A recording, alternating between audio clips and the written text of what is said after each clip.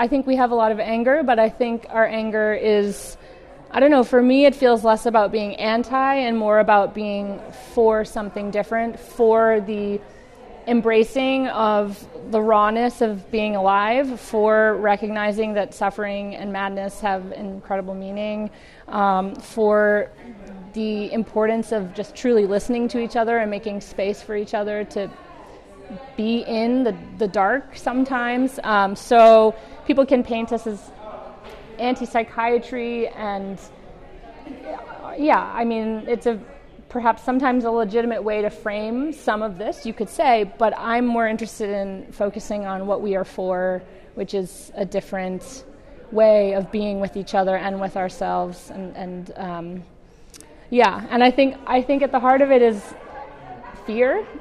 People are afraid of these ideas. They're threatened by these ideas. They're afraid of themselves, perhaps, and their own darkness, and that's maybe part of why they get so convinced that people who are struggling are broken, because they're not in touch with it within themselves.